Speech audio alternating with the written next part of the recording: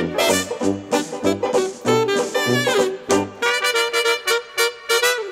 there everybody, it's Mike DeLisio with another Dice Tower Daily Unboxing. Today we're going to be taking a look at Last Message from Yellow Games. 3 to 8 players in about 15 minutes. Looks like a party game.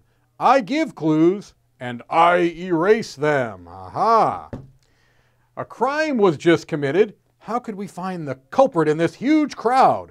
Wait a minute. The victim is sending us a message, but part of it was erased by the culprit. Find them before the last message. A fast drawing and deduction game will your keen eyes spot the suspect in the crowd. The victim has 30 seconds to draw or write as many clues as possible about the criminal's identity. The criminal erases part of the message. The detectives try to find the suspect using an incomplete message. Aha! Okay, well, that's an intriguing setup for a game.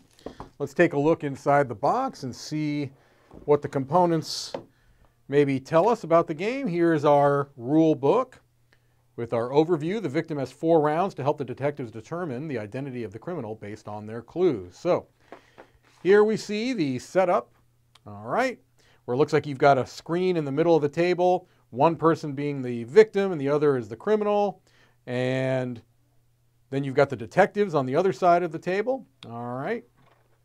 So it looks like the victim and the criminal sit on one side of the table and the detectives sit on the other side, and the criminal will be the one to erase portions of the clues that the victim is giving to the detective. So plays over 4 rounds. Each round has 3 steps. The victim leaves clues, the criminal covers their tracks, and the detectives choose a suspect. All right, so it kind of describes the clues can be text and or drawings. They can't draw or write the same element of the crime scene multiple times in different spaces, but they can draw and write the same element. So they can write diamond and draw a diamond, okay? It says they should draw and or write on as many different spaces of the board as possible, even placing elements across multiple spaces, because I'm assuming you're going to be erasing part of them, and if you put them all in one box, then it makes it easy to get rid of it, all right? So the criminal takes the board and erases a number of spaces based on the round. In the first round, 5 spaces, then 4, then 3, then 2. And then they show it to the detectives, and they try to figure out who it might be based on the clues that they're given. All right? Pretty cool little idea. I mean, I think we all know how to play the game right now just based off of that. Not very complicated. Here are our boards. All right. Dry erase. And here we can see double-sided boards where you're going to be trying to give clues. So you can see there's a whole lot of stuff here, and that's going to obviously inform the difficulty of the game. Otherwise, it might be too easy, but there's a whole lot here to try to parse out if you are the detectives. Makes it not so easy to give clues if you're the victim. All right. And there's a lot of these, too. A lot of different kind of scenarios here. You've got westerns and zombies. And as we've seen from many popular video games, you can have both. You can have zombies in the Old West.